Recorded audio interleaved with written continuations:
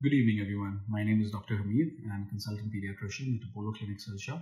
Today, I will talk to you about an important problem which many parents and caregivers encounter, and that is the gas problems in babies.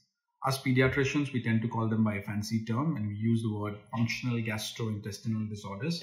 Management of these problems may sometimes be daunting in first-time parents, but trust me, there are a lot of ways in which these problems can be avoided, and these can be relieved as well.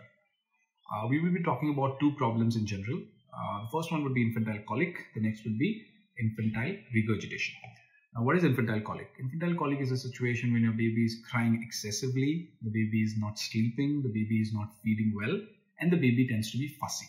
Fussy is a state when your baby is not sleeping, the baby is not crying also, the baby is not even active, alert. The baby has something wrong with him. You can assume that there is something wrong with the baby, which will be evident by the baby's movements and the actions. Okay, so the baby will give you cues that the baby is not doing absolutely well. This is when he is fussy. So the classical symptom of infantile colic is fussiness. Number two, we'll talk about infant regurgitation. What is this infant regurgitation?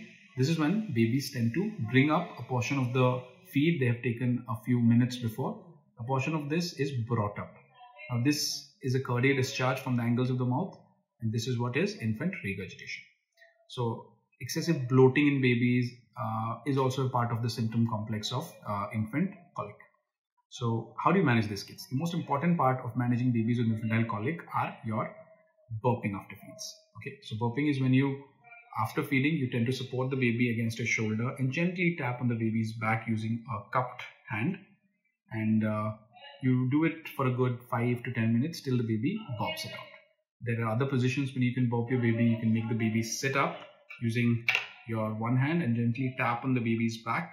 Also, you can make the baby lie down on the bed, turn the face to one side, and again tap on the baby's back. This is classically what pediatricians like to call as a tummy time. So I recommend tummy time for at least 30 to 45 minutes in even newborn babies. Make sure you are present with your baby when you do that. So this will reduce infantile colic to a great degree.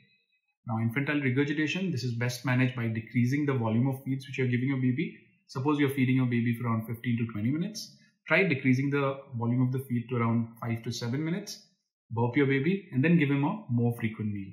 When you travel with such a baby, it may be a daunting task in itself. So make sure you are carrying extra sets of diapers and wipes for your baby. You may try swaddling the baby and also use pacifiers at times. And when all these methods fail, you may need to visit your pediatrician and reach out to him for these problems. He may prescribe simethicone with the dill and fennel oil drops. I hope this clears a lot of doubts. And until next time, thank you so much.